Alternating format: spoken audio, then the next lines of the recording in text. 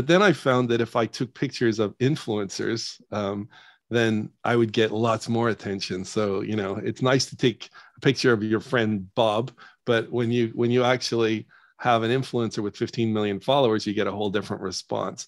And so that became kind of fascinating to me.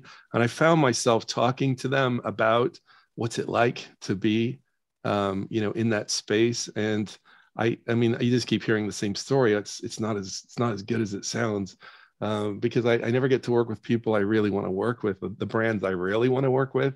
You know, I'm always being asked to sell things I don't really want to sell. I can't compromise to my audience. And so you can imagine me, I'm like, oh, we got to be able to solve this. What do I know, right? I'm not from e-commerce. I'm not from, you know, social media. I'm from the game industry, but I'm looking at going, this is a solvable problem.